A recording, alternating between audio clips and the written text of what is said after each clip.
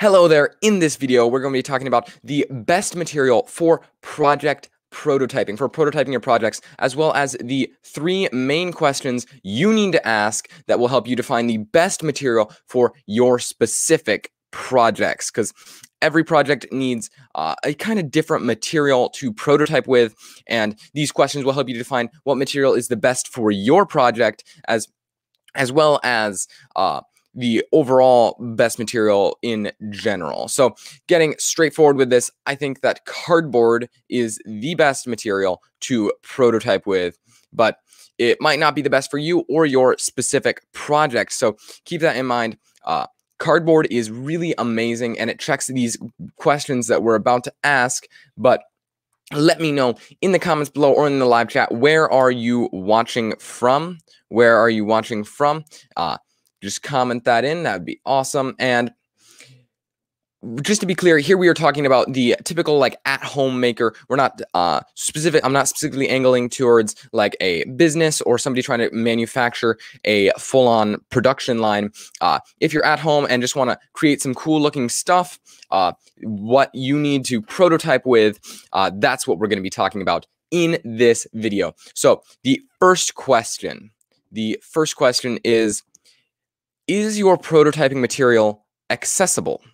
Is your prototyping material accessible? This means that you can make stuff with it with little to no cost. So there are sub-questions broken into each of these main questions.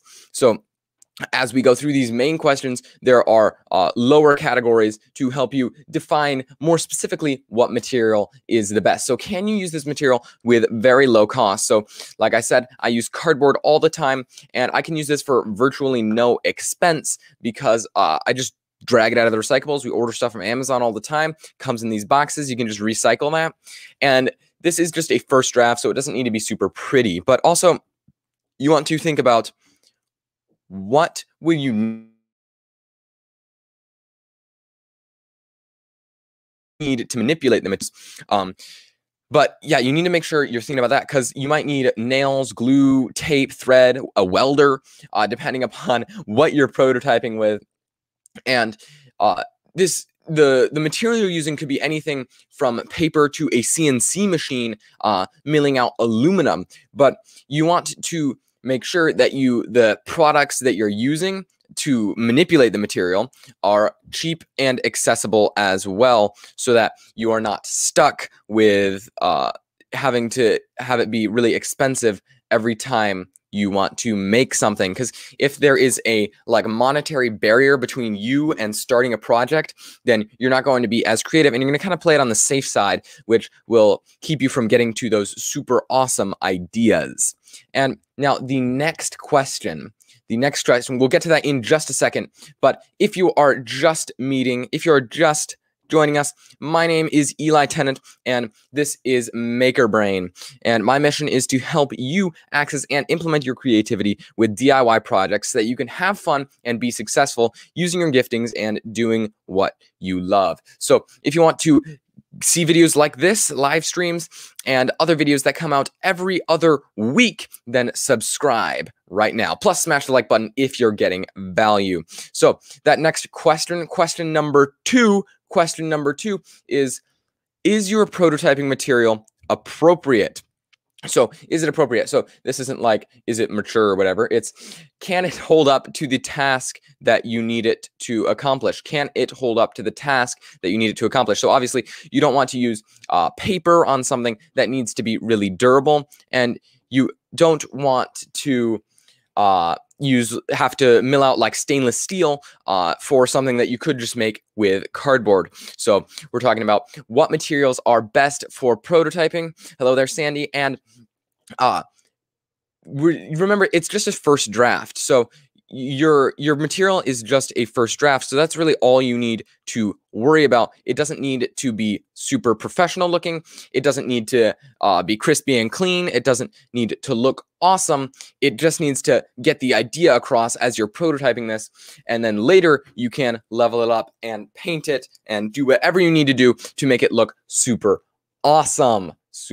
Awesome. So this might seem obvious that you need the material to be durable and hold up to the task, but it can be easily overlooked. Now, the next question is your prototyping material easy to use? So the material you want to create your projects with, create those first drafts, is it easy to use? So it might mean that you have experience with it. So I use cardboard. I have the most experience with cardboard. I also have a 3D printer.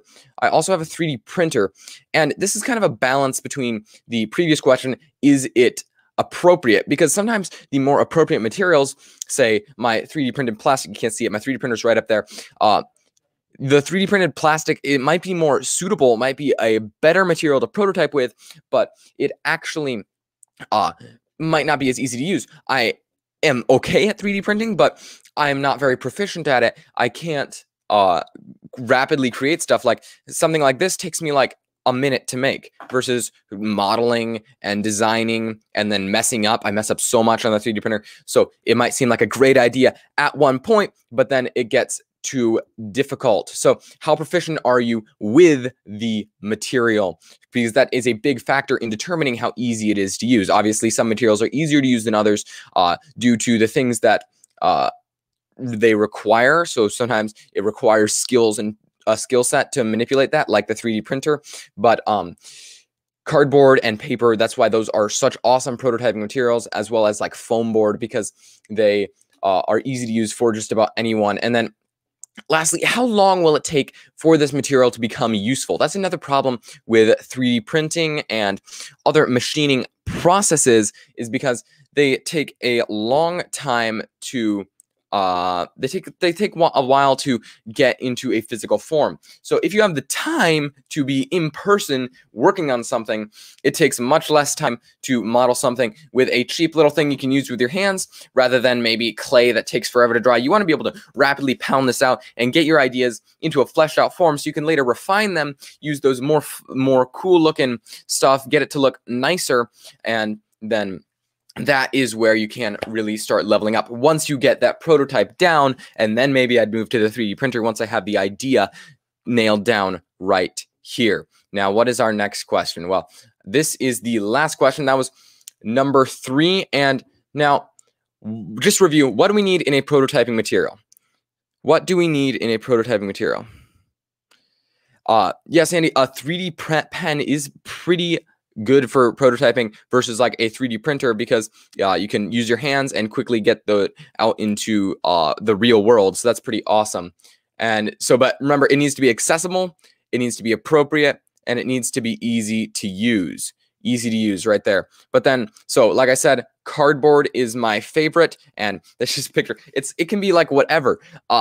It can just be junk, and then you can just glue it all together, and then that is how you get to your finished model. But if you got value out of this video, then maybe you'd consider watching another video by MakerBrain. You can click or tap the screen right there, as well as a video on the #1 tool that makers need for creating functional ideas. So click or tap the screen right there, and I will see you in the next video. God bless.